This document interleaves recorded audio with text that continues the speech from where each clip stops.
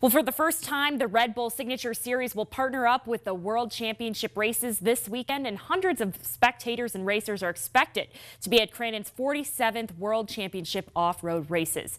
Newswatch 12's Ali Herrera was there and has more.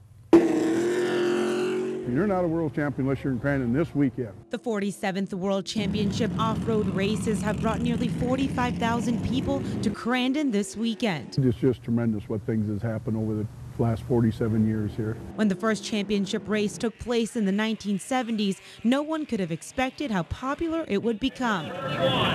Not even president of the raceway, Cliff Lannery. When you're a world championship, you want that. You want to bring them in from Canada. You want to bring them in California. I think we got 17 or 21 different states, so we brought them in here. Among those racers is Arizona native and UTV racer Corey Weller. It's just 100% full bore, full steam ahead. Since starting her career back in 2001, Weller has become a fan favorite, even here in the North Woods. They're always like, come to Crandon and watch a race, Corey, because we want to meet you. So that's when I actually came to Crandon for the first time, was just to come watch. Now, Weller is competing in Crandon and is racing her UTV with confidence. All I'm trying to do is memorize the turns, and you don't want to go out there and forget that, oh, it's a left-hander instead of a right-hander. So that's pretty much all my practice consisted of.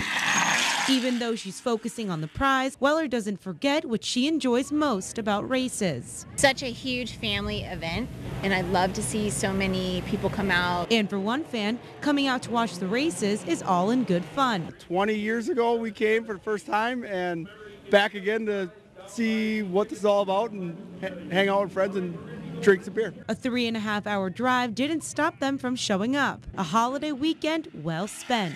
You got to be in Crandon Labor Day weekend. It's a happening. We're covering the news in Crandon. Ali Herrera, Newswatch 12. The Signature Series broadcasts international action sports events here on NBC, and the 90-minute Red Bull Signature Series will air on October 8th.